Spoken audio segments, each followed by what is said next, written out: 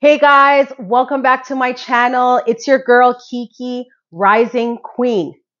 Exciting news, I'm headed to Ghana. I'm so excited.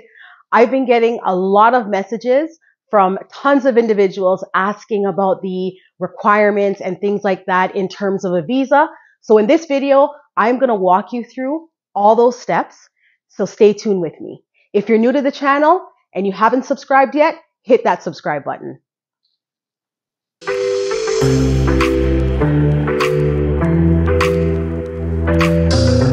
Full disclaimer. The steps and requirements I'm going to discuss in this video is my personal experience.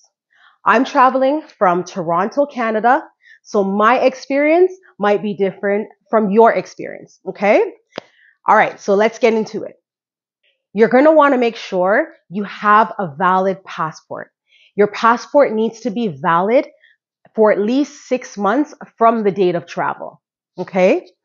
Second thing, to travel to Ghana and from Canada and most countries, you're required to have a yellow fever vaccine. Okay, so number one, you're required to have a yellow fever vaccination to enter Ghana. In order to get the yellow fever vaccination, you'll have to visit a travel clinic.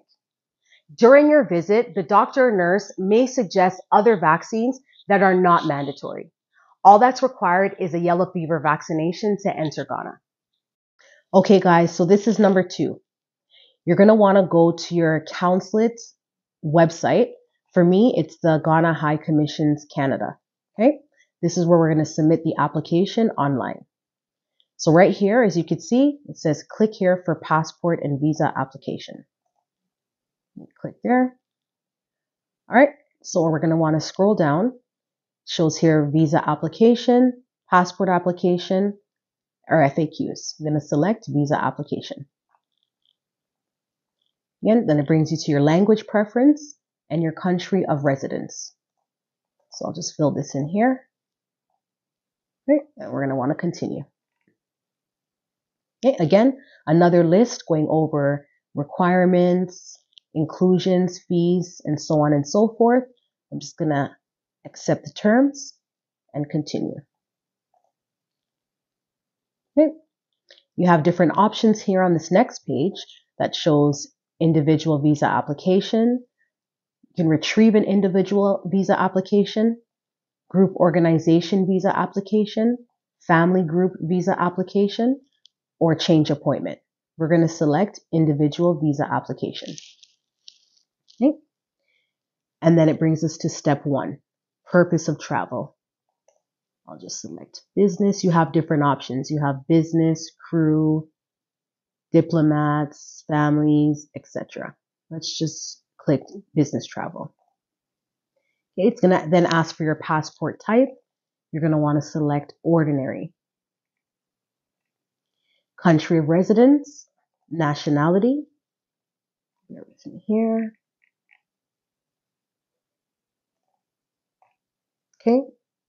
Nationality at birth. I'm going to hit Canada for both. Okay, visa type. So here you're going to want to select your selected visa type. For this example, I'm going to select the 3 month. You have 3 months, 6 months, and a multiple entry 1 year. Let's select the 3 months.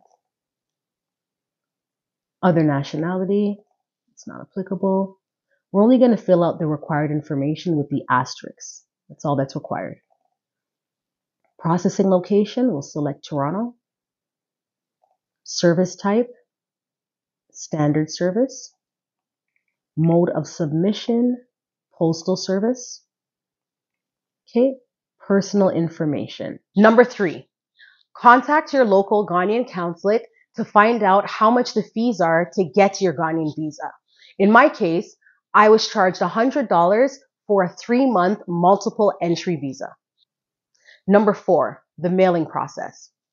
You're required to send 2 cardboard envelopes with tracking going to the consulate and prepaid tracking to come back from the consulate. You're going to want to make sure those cardboard envelopes are big enough to hold the documents that the consulate's going to request from you. Number 5, the items that are going to be sent in the cardboard envelope to the consulate. You must submit your passport, your physical passport, your yellow fever vaccination, 2 passport size photos, and your bank draft. Even though the passport size photos are a requirement, I was able to just take a photo of myself against a white background and upload it with my online application. Number 6, the express mail process.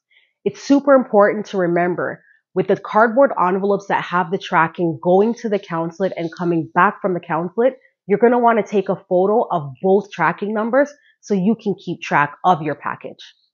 All right, so I hope this video was helpful. If it was, give it a thumbs up. Don't forget to subscribe and share, and I'll see you in the next one.